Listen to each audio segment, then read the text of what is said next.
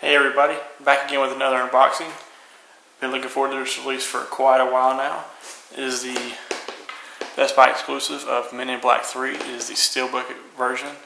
I just want to let everybody know this is not a 3D Blu-ray. This is just a regular Blu-ray, and I'm pretty sure there's going to be a DVD in here. Maybe 2 Blu-ray discs actually. But let's go ahead and take this out of the wrapper.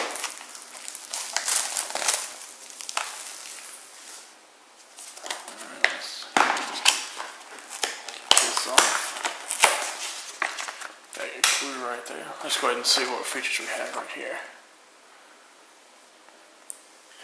Looks like you got the basic features. You know, you got a gag reel and a making of. Nothing really special in this right here. And this does come with the ultraviolet copy. And there you go.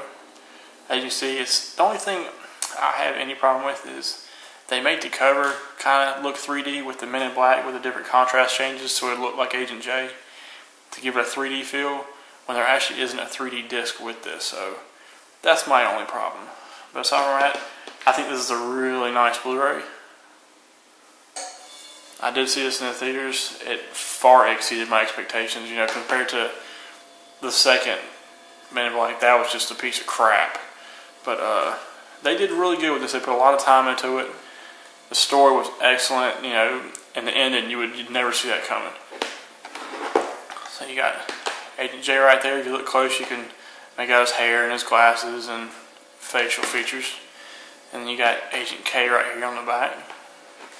Let's go ahead and get this open.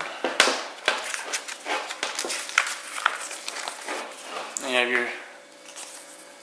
your regular things from Sony and your ultraviolet. And advertised for Pitbull, who I'm not a fan of at all. Now, I saw this on the European version, or HMV version. I'm not sure what this is on this.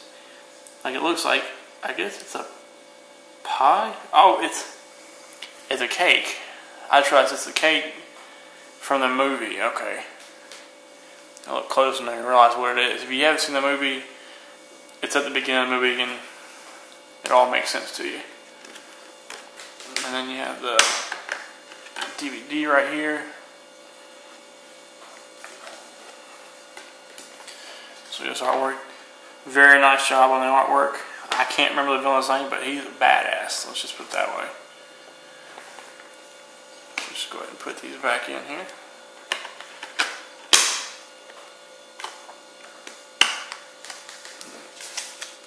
Put all the paperwork, and that about does it. And if you have any questions, feel free to comment on the bottom and subscribe. Thanks for watching.